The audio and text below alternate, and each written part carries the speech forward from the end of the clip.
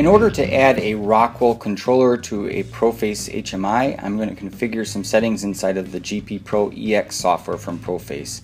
From the device PLC settings, I'm going to add a device. From here I'll select Rockwell Automation, and I'll select my protocol, EtherNet IP.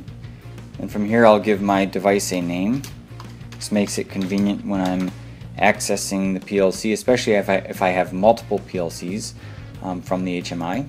And from here I'm going to select my series, Compact Logix Native, select the direct connection, and I'm going to input the IP address of the PLC. I'm going to import my tag database from my L5K file.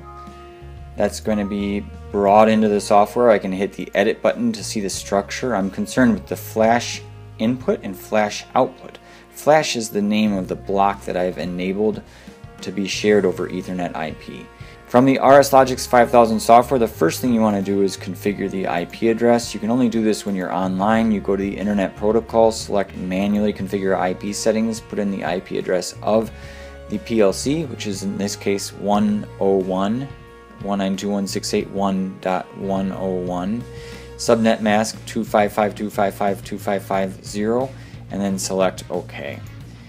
And in order to create the flash block, you would add a new module under the Ethernet parent tree element, and you would type here generic to do a quick search. You would pull that up, and then from the settings section you would give it a name, in my case flash, and then I would select dint, leave that as default, and you'd put in the IP address of the HMI, which in my case is 100. And then you would put in your assembly instances. In my case, I've already created one, so without recreating it, we'll go ahead and take a look. Here are the settings I used, and it depends on how many blocks you want to share. Now if I say OK, you should confirm that by seeing the flash output and flash input blocks created. Flash input is the data coming into the PLC from the HMI, and I'm going to use a push button to toggle array 0 bit 0, so basically the bool value right here.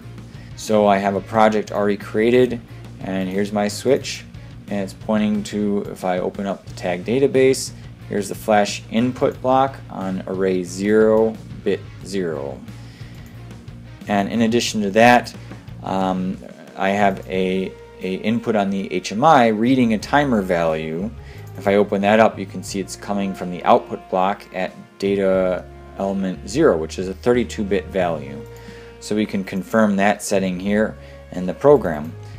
Down here I have a timer value being written to the output block data 0. And that concludes the connectivity video with the configuration settings for the Rockwell controller and the Proface HMI.